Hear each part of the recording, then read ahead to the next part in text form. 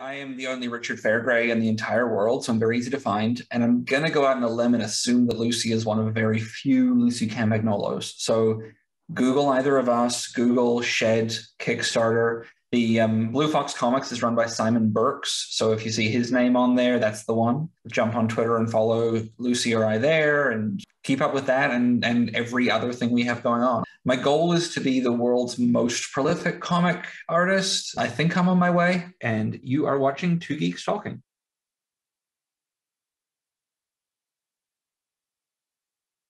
Good morning, afternoon, evening, everyone. Two Geeks Talking is an entertainment industry interview show where we interview the creative people from the comic, film, TV, movie, and video game industries. And of course, I'm your host, Kurt Sasso. Welcome to Rapid Fire. The concept of Rapid Fire is simple. 11 questions, 9 to 15 minutes for the interview itself, and we get to talk with creative and talented people in the entertainment industry. So who is our first guest today? Our guest today is a returning guest. You have not seen his actual interview yet because I'm still editing that stuff. Give me a freaking break already. But we are joined by the ever-talented Richard Fairgray, who is a co-writer and artist of an amazing new comic called Shed. How are you doing today? I'm delighted. So like a little like behind the scenes for the viewers. Like, we are recording this on the day that the Kickstarter launched, and we funded in 2.5 hours. So I'm kind of just elated living in that world right now and trying to focus on like my other work and my other books that I meant to be drawing 24 hours a goddamn day. But instead, I'm just like kind of buzzing that I've never been on Kickstarter before either. So this is all like wildly new to me. Well, now that you have the bug, you're going to have to start doing Kickstarter campaigns for all your comics now. It's just crazy how that happens. It's a little tempting. I emailed. I'm not 1,000 years old yet. I texted, like cool kids do, my manager this morning and said, like, this is how quickly it funded. And he was like, okay, cool. We're doing this for all the books from now on. I was like, oh, are we? He's like, well, will you also exclusively do AI art from now on as well to be really hip? And I was like, no, I'm only going to do fan art of the film AI. And then I texted him 10 minutes later and said, fuck, I accidentally did fan art of Bicentennial Man.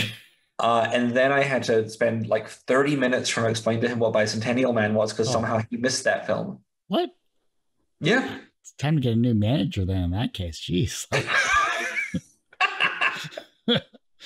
I mean, come on, that's classic Robin Williams. I mean, I don't know if anyone would look at that and be like, you know, what are the classic Robin Williams films, and like put Bicentennial Man up there. So, you know, I'm not going to defend it super hard. I would say the classics are obviously Mrs. Doubtfire, Jack. For those that don't know anything about yourself as a creative person, tell us who you are and what you're bringing to Two Geeks Talking today, besides Robin Williams quotes and impressions.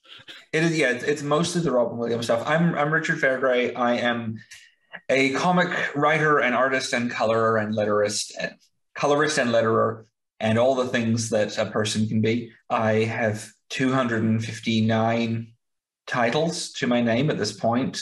I have been doing this for a very long time, originally in New Zealand, but at 31, I dipped out of that scene and came to North America and started doing books over here. I did Blastosaurus, Black Sand Beach, Cardboardia, Ghost, a handful of things for anthologies, a handful of other things coming out over the next 1.5 years through different publishers. And for the first time ever, I'm with a publisher in the UK doing a graphic novel called Shed that I am very excited about. So what's the story behind Shed then, and how did you link up with this publisher? The bare bones of it are Shed is an atmospheric horror about a young woman, Amber, who moves to this small town kind of looking for that happy ending that we all think we are meant to have. When you, according to television, move to a town by the sea, you date a couple of different people, it becomes all kind of messy and quirky and fun, and then you eventually settle on one of them, and you have your happy life moving forward. And you probably get some kind of cute job, the end.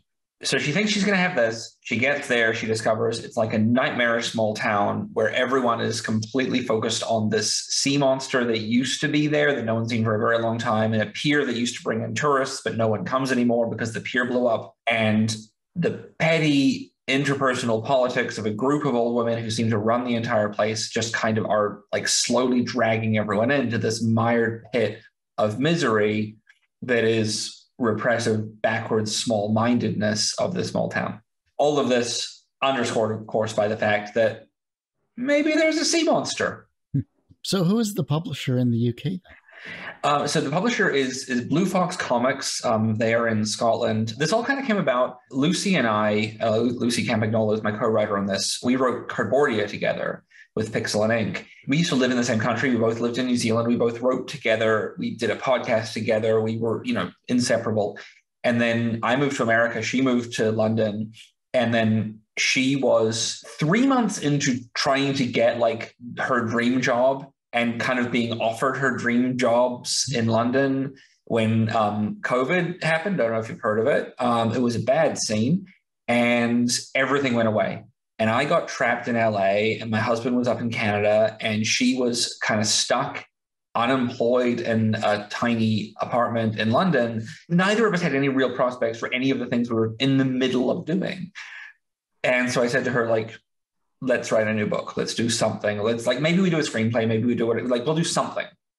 And it became this big, messy, sprawling thing of like, I was working on a thing about how anyone who pretends they're looking for Bigfoot, it's all just a cover for secret gay sex in the woods, because that's what I would use it for. I didn't feel like drawing a hairy character because that takes a lot of time. So I was like, scrap that one. We worked on a whole thing about a theme park wedding. And then we kind of dipped away from that because it was like kind of too mean to some of our friends by accident. And we ended up writing this like big, messy story about this small town and then being like, we love the town, we hate the story. What else can happen here? And at the time, I was booked in for a colonoscopy.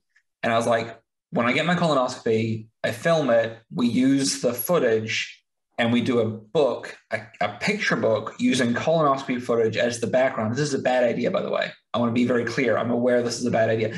But what would it look like if you were lost, if you woke up one day lost inside a sea monster? And the book was going to be entirely in the dark, finding your way through my colon to escape a sea monster. And Lucy said, that sucks, but I do want to do a book about a sea monster with you.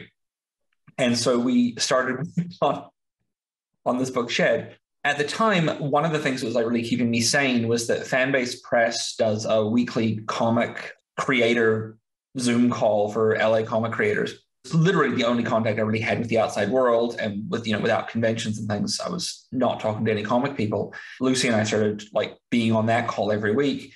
And through that, we met Simon Burks, who runs Blue Fox Comics over in Scotland. And we were also at this point, Cardboardia Book 1 was about to be released. The distribution hadn't been figured out for the UK. And it was Lucy's first book. And I thought that it sucked butts that her first book wasn't going to be a thing that she could go out and find somewhere, And I know COVID and she couldn't go out anyway, but like there's something really special to like the first time you see your book in a store window. And so me having this weird like romantic idea of being a writer, whatever, and like these important moments you should feel, I said, we need to get a book by you in London somehow. We should talk to Simon. He's over there. And we didn't really know him. And, he just kind of been on this call with a huge group of people. But I was like, let's give it a shot. And I ended up pitching like 4 different things to him. And he really loved Shed. I think at the time it was called Kitchen Sink, Kitchens, plural, Incorporated. There was a myriad of other titles for this thing because it was about ceramic fish. It was about ceramic cats. It was about collectible tins that came with wafer biscuits. Like it was a whole mess. Shed became the thing we settled on before we wrote it. But I pitched Shed to him. He loved it. We'll do this with him. We'll see how it goes because we're all going to be taking COVID very seriously for about 5 or 6 years, we think. And no one will want to go outside before then. So we're going to have a lot of time. And then about 4 minutes later, everyone was like, we're fine, let's go outside again and die. By the time that 4 minutes had passed, I'd actually signed up for 5 different graphic novels with different publishers. And so now I live in my house, not for lockdown reasons, but because I literally have to get the work done somehow. And this is the byproduct of that. This is one of the 5 books. 4 of them are drawn. I'm working on the 5th one now. I have 102 pages left. I have to draw that and color it. And then I have to draw another 112 pages of the 4th Black Sand Beach and color that by the end of the year. So it's 109 days left in the year. Who needs sleep? Sleep, that's for the weak. Besides the fact that this publisher was in Scotland and in the UK to help support, of course, your fellow co-writer find her first book there. What was it about this publisher that kind of spoke to you as a creative person, and why did you decide to choose them? It was two things. I hate Lovecraft. I find everything that Lovecraft does just unbearably dull, in a way where I can kind of look at it and go, okay, technically, I guess there's some good ideas here, but I do hate it. And it makes me really happy whenever anyone's like, hey, you know that Lovecraft, super duper racist and shitty? I'm like, yeah, let's talk about that part. Let's not focus on his dumb monsters that I hate. Let's talk about the shitty parts.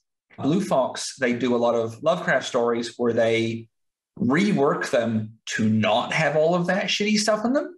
And I think that's pretty great, because even though I hate everything Lovecraft does, there's a lot of people out there who like him a lot. I don't agree with Neil Gaiman a lot in the world, but if you look up his thoughts on Lovecraft's writing, there's nothing I can say that's funnier than what he says. The tendency to write in the first person and to keep writing. The ultimate parodic Lovecraftian phrase is somebody going mad while writing and something's coming up. I can hear them now coming up these steps. Their hellish tentacles are squirming at the door. Ayah, Shub Niggurath, the beast with 1,000 young, fatang, fatang, and you're done. ... You disappear in a burst of ellipses and italics. And I think that sums up all my problems with them. But Blue Fox do good Lovecraft, which is amazing. And the other thing is that did a book called Fishing Memories. It's a lovely book about dementia, about Alzheimer's, and it's heartbreakingly sad. And like any form of dementia is something that I find very heartbreakingly sad anyway, so it's like an easy get for me. This handled it so well. This beautiful poetic story about a man in his own mind searching for pomegranates so he can hold on to a piece of a memory for a second and then having to feed it to the thing inside his brain and losing it again.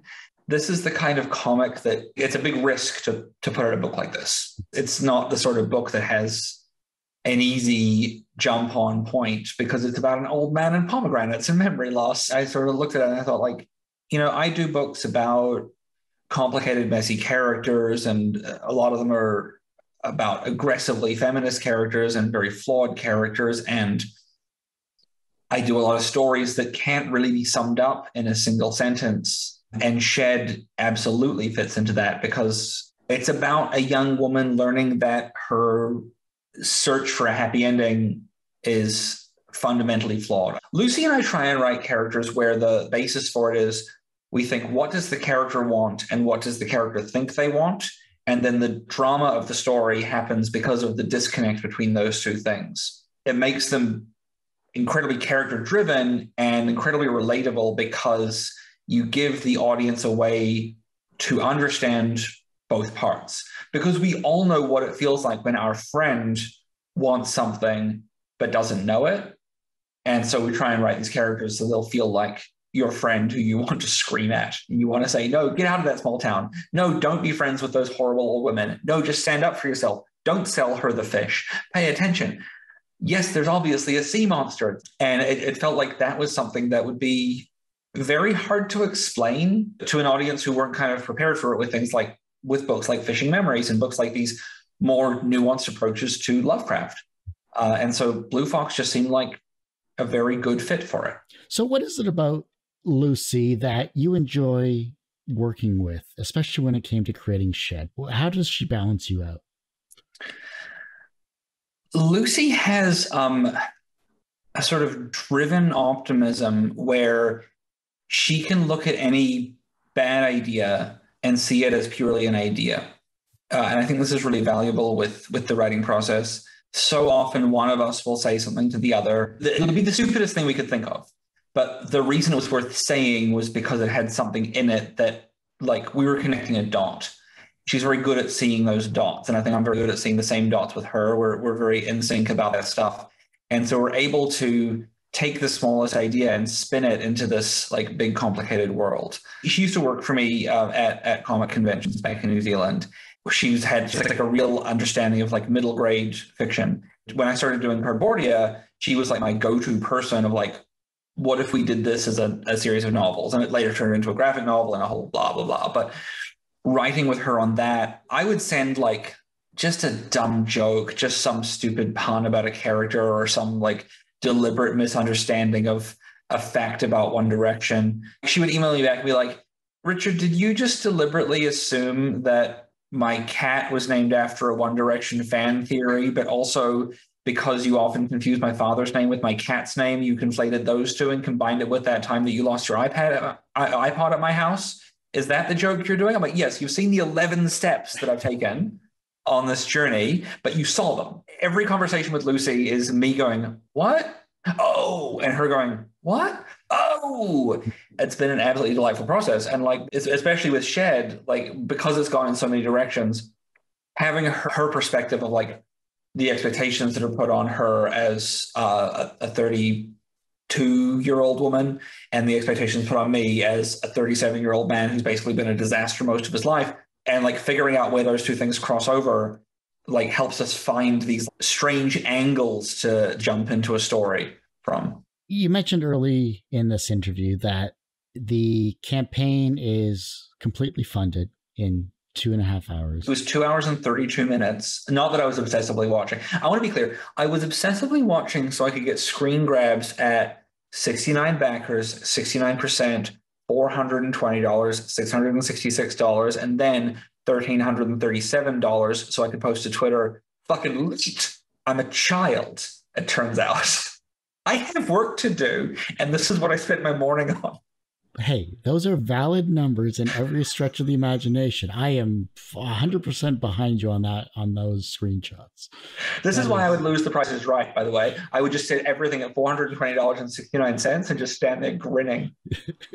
Now that the campaign is funded, you're into stretch goal territories. You're into how many days left in the campaign? Actually, 15 days. This was a very short campaign. What was the reasoning behind that? Well, so Blue Fox just do campaign after campaign. They fulfill incredibly quickly. They tend to not run a campaign for a book that isn't already fully drawn and ready to go. I mean, this book will be printed and sent out by December. So it's a really quick turnaround and everything. I think that like most likely they normally do 12 campaigns a year, I think. And I think this year they were probably like, we can do 13. Let's get another one in there. So why not? What has the reaction been, not only from the backers, but of course through social media that you've seen about not only the campaign, but of course maybe some of the work inside of it? People have been like quite excited about it. The reviews that have been coming in have been very much focused on like how eerie it feels, which is really nice because I was worried that we were kind of like falling too far into kind of a quirky, fun territory with it. And, you know, it is meant to be horror, but like a very subdued, just let's make everyone feel a little bit uncomfortable for as long as we possibly can type of horror, which is kind of my favorite types. No, the reaction's been incredibly good. People have been sharing it a lot and posting very positive things about it. The people who have read it so far are very excited by it, which is nice. I had to do this book kind of in between other books. And because 6 months in to the kind of writing process, because we were just doing like one kind of morning every 2 weeks on that, Lucy ended up doing an actual dream job, and we got vaccinated and travel started happening, and then I had to go to New Zealand and she had to go to New Zealand, and it was like nightmares started happening everywhere. And so I ended up drawing this book one chapter at a time about every 2 months. And so it took a full year, and then I finished it, I think, back in March. This week, I've been looking at it for the first time since I finished it. It's wonderful. Like, one, it feels like a book that I didn't do. Like, it feels distant enough that it's new to me. We really captured something pretty unique in the storytelling. For those that want to, of course, support yourself and, of course, this Kickstarter campaign for the next few weeks here, tell us how we can find you and how we can, of course, support the campaign itself. I am the only Richard Fairgray in the entire world, so I'm very easy to find. And I'm going to go out on a limb and assume that Lucy is one of a very few Lucy Campagnolos. So Google either of us, Google Shed, Kickstarter. The Blue Fox Comics is run by Simon Burks. So if you see his name on there, that's the one. Jump on Twitter and follow Lucy or I there and keep up with that and every other thing we have going on. My goal is to be the world's most prolific comic artist. I think I'm on my way. I think you're at least 3/4 of the way there, aren't you? I'll have finished my 700 78th page of comics today for the year. So far this year, I've already put out 3 graphic novels and a 12-issue series online, 3 in print, and then the 12-issue series online, which I will do something with in print later. But it was 6 pages a week until last week, and then, well, that series ended, and I don't know what to do with myself on a Wednesday morning now if I can't write a newsletter about it. Well, I'm sure something will crop up in your schedule, and some idea will appear, and you'll be back to fulfilling your Wednesday quotas. Yeah, exactly. Well, I'm doing this 3 hours of sleep a night thing now, so it's going well. I want to thank you for taking the time to be on this interview of Two Geeks Talking Rapid Fire. You can find this interview and 1,000+ others on our website, twogeekstalking.com or tgtmedia.com, and on our YouTube channel, youtube.com/TGT Media. And as I say every week, everyone has a story to tell. It's up to me to help bring that out. Thanks for listening, watching on Two Geeks Talking.